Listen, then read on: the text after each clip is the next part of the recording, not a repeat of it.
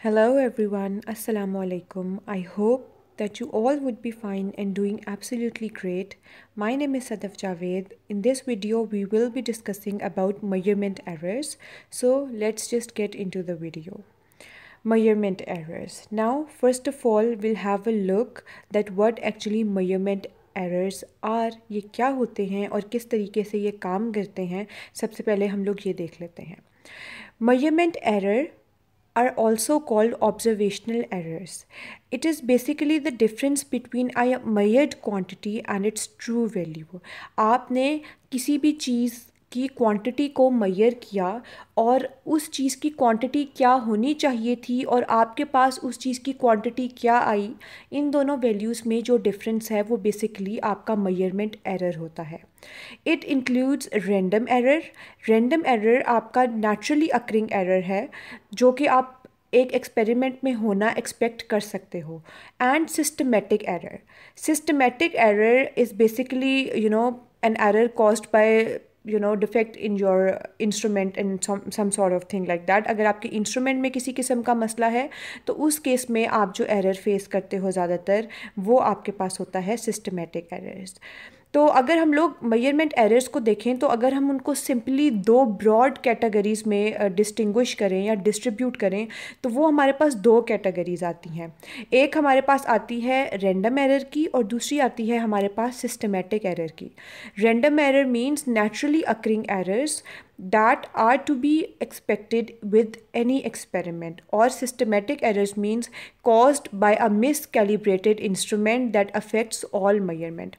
Obviously अगर आपका जो instrument आप use कर रहे हो वो miscalibrated है, प्रॉपरली कैलिब्रेटेड नहीं है, उसमें किसी किस्म का एरर है, तो उसकी वजह से आप जो प्रॉब्लम फेस करोगे that is basically known as measurement error. Now let's see some of the examples of measurement errors. अब यहाँ पर मैं अगर आपसे एक सिंपल मेजरमेंट एरर की एग्जांपल की बात करूँ तो मैं यहाँ से बात स्टार्ट करती हूँ कि लेट्स सपोज़ कि हम लोगों ने मैंने वेट मेजर करना है. मेरे पास कुछ एथलीट्स हैं, लेट्स सपोज़ 100 एथलीट्स हैं और मैंने उनका वेट जो है वो मेजर करना है. अब मैंने क्या किया कि मैंने वेट मशीन के ऊपर उन सब का वेट 100 एथलीट्स जो थे उन सब का वेट मेजर किया, लेकिन मेरा जो वेट मशीन है उसमें 1 kg का डिफेक्ट था. दैट मीन्स मेरा वेट मशीन का जो ज़ीरो स्केल है वो एग्जैक्टली ज़ीरो पे नहीं था, वो 1 पे था. दैट मीन्स मेरे जितने भी एथलीट्स हैं उनका जो वेट है वो 1 kg ज़्यादा आया होगा. इस केस में मेरे पास जो एरर होता है उसको हम कहते हैं सिस्टमेटिक एरर्स. दैट मीन्स मेरा इंस्ट्रूमेंट है जो मैं यूज़ कर रही थी इस पर्पस के लिए वो प्रॉपरली कैलिब्रेटेड नहीं था, वो मिस कैलिब्रेटेड था, उसमें किसी किस्म का कोई एरर था जिसकी वजह से मेरे पास 100 मैराथन एथलीट्स के वेट में एरर आया है. Such an error is known as systematic error. दूसरी तरफ मैं ये सपोज़ कर लेती हूँ कि जो मेरी वेट मशीन है उसका वो बिल्कुल प्रॉपरली कैलिब्रेटेड है, उसमें किसी किस्म का कोई प्रॉब्लम नहीं है, किसी किस्म का कोई डिफेक्ट नहीं है. लेकिन हमारे पास क्या होता है कि मेरे पास 100 एथलीट्स हैं, उनमें से कुछ एथलीट्स जो है मैं कहती हूँ लेट सपोज उन सब का वेट जो है वो 70 kg आना चाहिए, लेकिन उनमें से कुछ एथलीट्स हैं जिनका वेट 70 kg आ रहा है, लेकिन कुछ एथलीट्स ऐसे हैं जिनका वेट 60 kg आ रहा है, 65 kg आ रहा है, 68 kg आ रहा है. ये हमारे पास क्यों आ रहा है? लेट सपोज कोई एथलीट जिस टाइम वेट मशीन के ऊपर खड़ा हुआ है वो प्रॉपरली हाइड्रेटेड है, उसने प्रॉपरली पानी कंज्यूम किया हुआ है. आपको पता है हमारी बॉडी का एक मेजर वेट जो है वो वाटर से फिलअप हो रहा है. एक वो बंदा खड़ा हुआ है जो कि डिहाइड्रेटेड है, ऑब्वियसली इन दोनों के वेट में डिफरेंस आएगा. या एक वो बंदा खड़ा हुआ है कि जिसकी बिल्कुल एम्प्टी पॉकेट्स हैं, there is nothing on him, और एक वो बंदा खड़ा हुआ है जिसकी पॉकेट्स में भी कुछ थोड़ा बहुत वेट है. तो ऑब्वियसली इस केस में जो है वेट उनका डिविएट करेगा. Such an error is known as random error.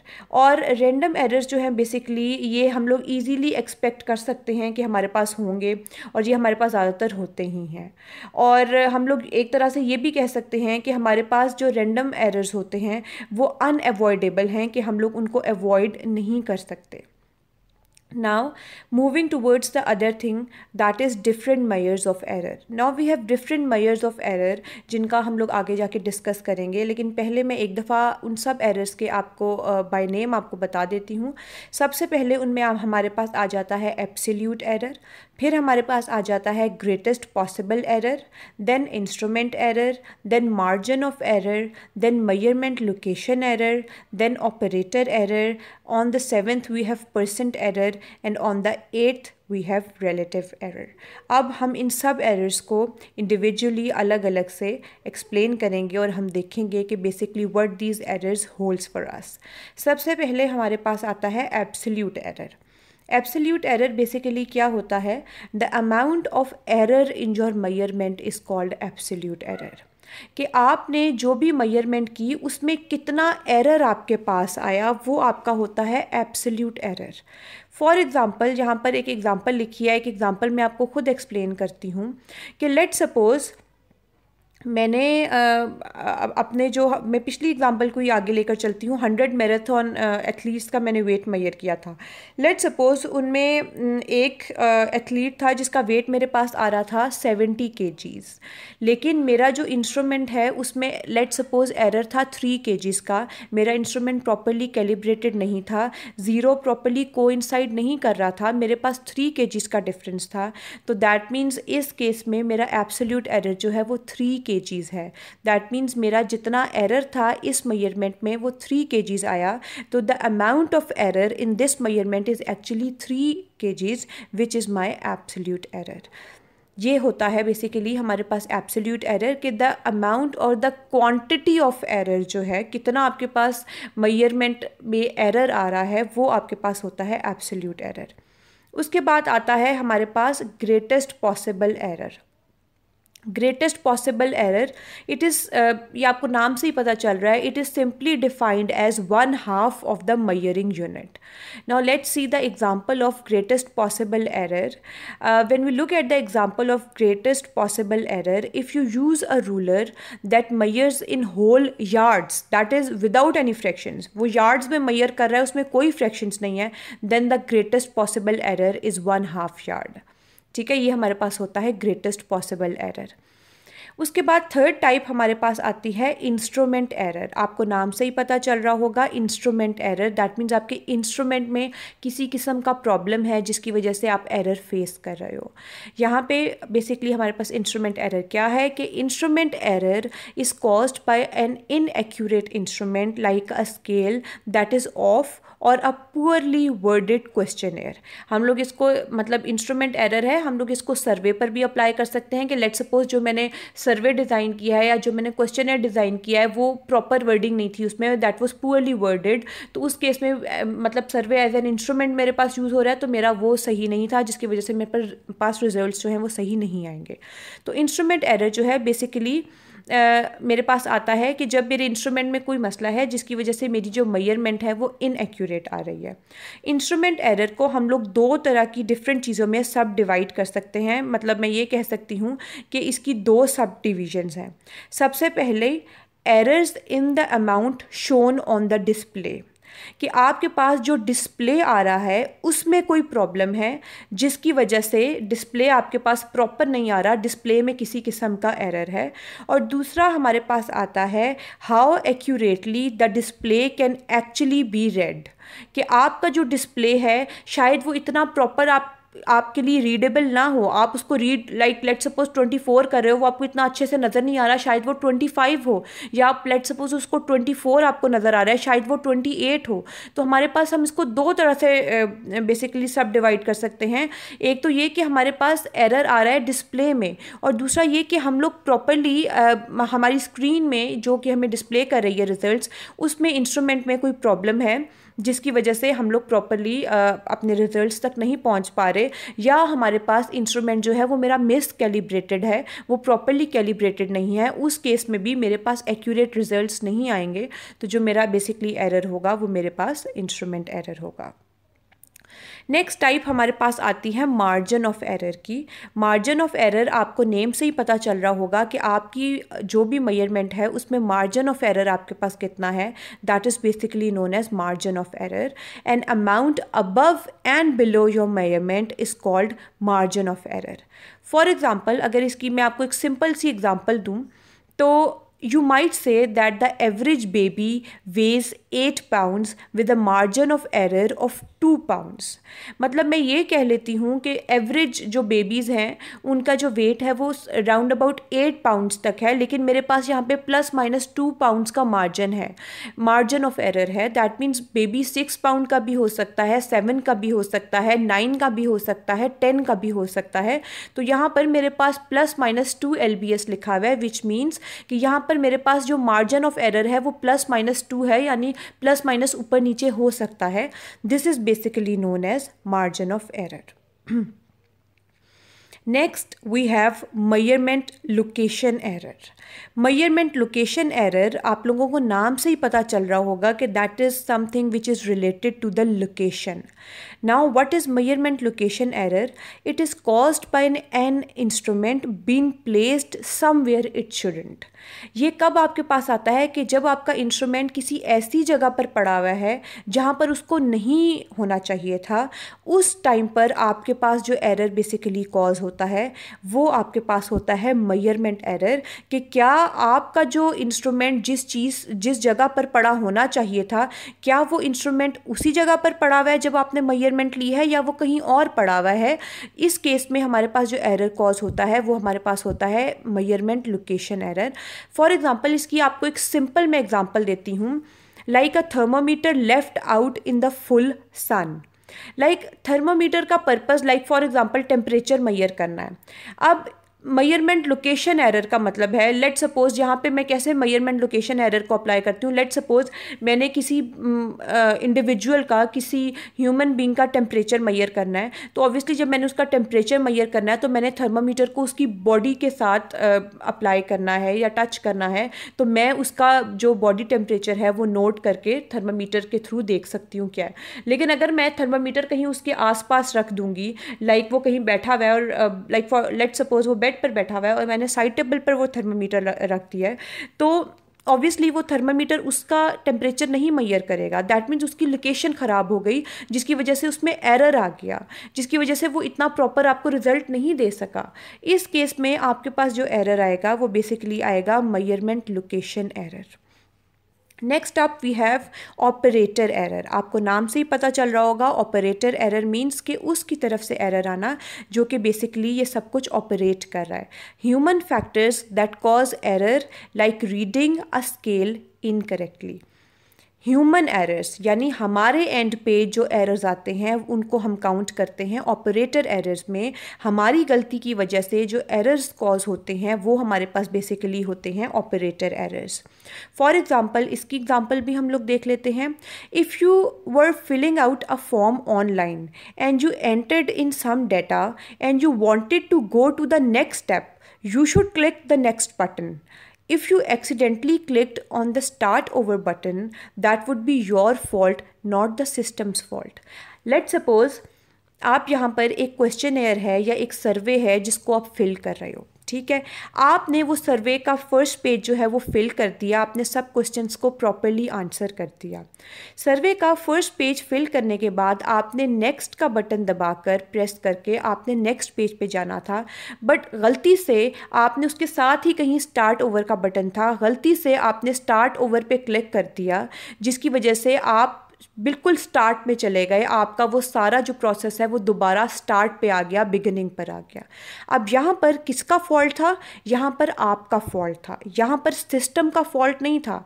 आप जो भी सिस्टम यूज़ कर रहे हो उसकी तरफ से कोई फॉल्ट नहीं था, यहाँ पर फॉल्ट हमारे एज पर था। ह्यूमन फैक्टर्स की वजह से हमने ये जो एरर कॉज किया। Such an error is basically known as operator error, कि हमारी प्रॉब्लम की वजह से या हमारी नेग्लिजेंस की वजह से जो एरर कॉज होता है that is known as operator error. Next up we have percent error. Percent error आपको नाम से ही पता चल रहा होगा कि हमने परसेंटेज लेनी है, उस केस में जो हमारे पास एरर आएगा वो परसेंट एरर आएगा। लेकिन किस किस चीज़ के दरमियान की परसेंटेज लेनी है वो हम देख लेते हैं।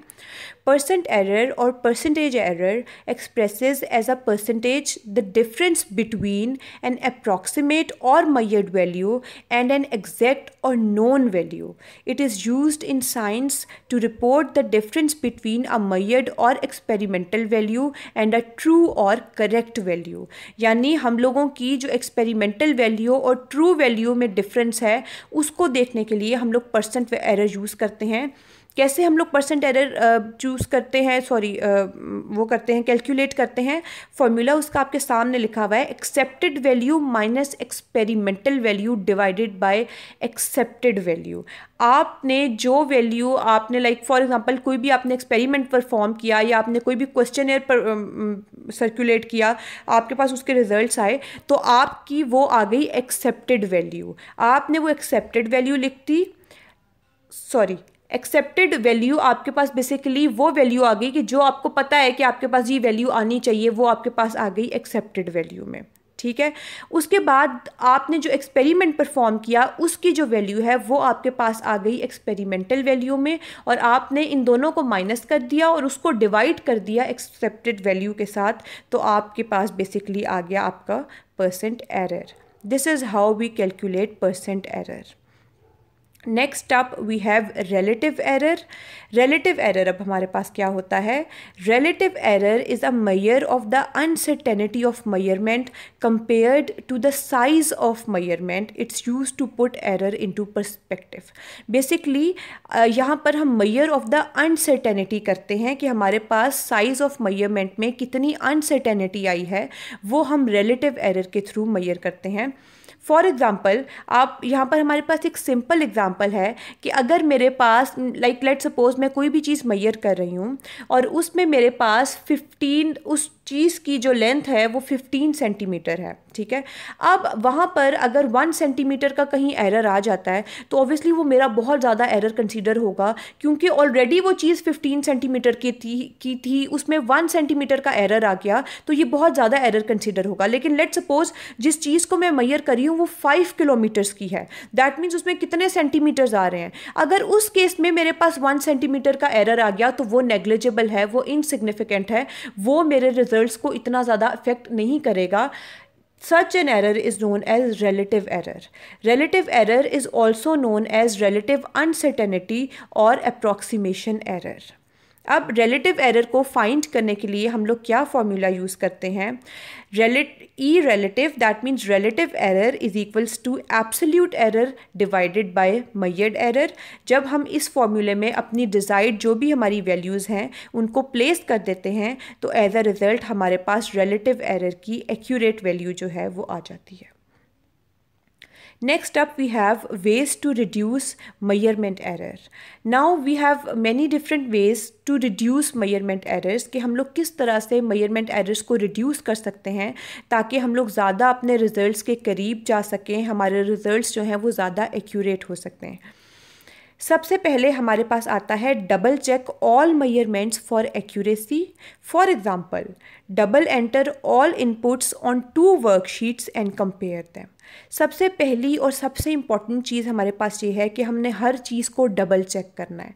हमने जितने भी मेजरमेंट्स लिए हैं हमने उनको डबल चेक करना है। अगर हम लोग with the help of some system कोई काम कर रहे हैं, हम कंप्यूटर यूज़ कर रहे हैं, हम लैपटॉप यूज़ कर रहे हैं, तो हम जो भी वहाँ पे डाटा इनपुट कर रहे हैं हमने उनको 2 डिफरेंट शीट्स पे 2-2 दफ़ा इनपुट करना है, ताकि अगर हम एंड पर उन दोनों के रिजल्ट्स कंपेयर कर सकें कि अगर दोनों के रिजल्ट्स ठीक आ रहे हैं दैट मीन्स मैंने जो डाटा इनपुट किया है वो सारे का सारा ठीक किया है।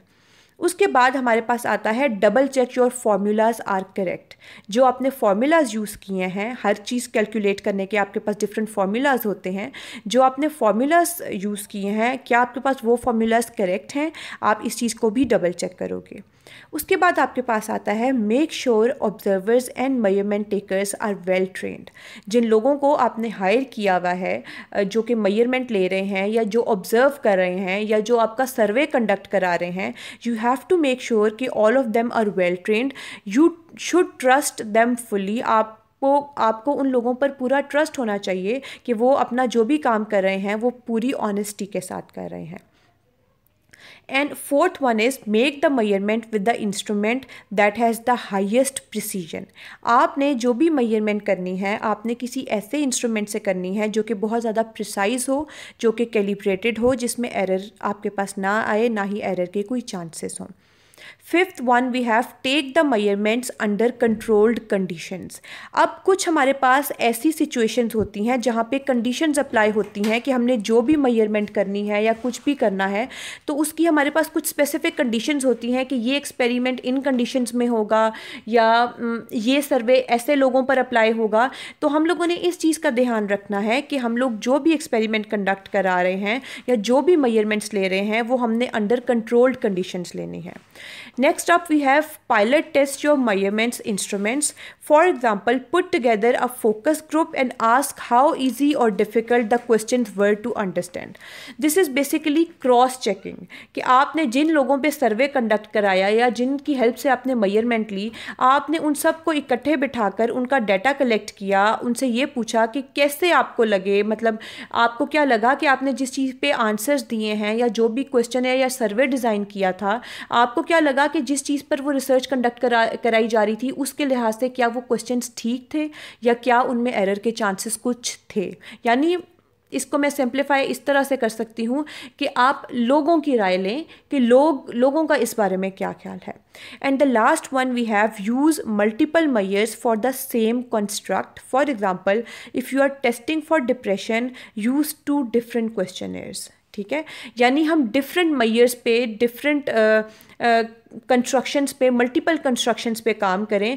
फॉर एग्जांपल अगर मैंने डिप्रेशन का क्वेश्चनेयर डिज़ाइन किया है तो मैं 2, 3, 4 डिफरेंट क्वेश्चनेयर्स डिज़ाइन करूं और वो सारे क्वेश्चनेयर्स जो हैं वो मैं सर्कुलेट करूं और वो सारे क्वेश्चनेयर्स जो हैं उनमें क्वेश्चंस डिफरेंट हों और उन सब के रिजल्ट्स जो हैं वो मैं एनालाइज करूं और मैं देखूं कि यहाँ पे एरर किस चीज़ में है। यहाँ पे ऑडियंस जो है, जो इंटरव्यूईज़ हैं, उनके अटेम्प्ट करने में प्रॉब्लम है, रिस्पॉन्स एरर है यहाँ पर, या यहाँ पर एरर मेरे क्वेश्चनेयर डिज़ाइन करने में है कोई। And the last topic of today's video is statistical procedures to assess measurement errors. Now we have some statistical procedures जिसके हेल्प से हम लोग measurement errors जो हैं वो देख सकते हैं। सबसे पहले आता है standard error of measurement. It is also known as SEM. SEM. It estimates how repeated measurements taken on the same instrument are estimated around the true score. Fine. Next we have coefficient of variation and it is abbreviated as CV. It is basically a measure of the variability of a distribution of repeated scores or measurements. Smaller values indicates a smaller variation and obviously therefore larger values indicates larger variation and therefore values closer to the true score if the values are smaller. And the third one we have limits of agreement. It stands for LOA. It gives an estimate of the interval where a proportion of the differences lie between measurements. These are the basically these are the measures through which we can see, these are the statistical procedures to assess measurement errors. So thank you so much. This is it for today's video. I will catch you in some other videos.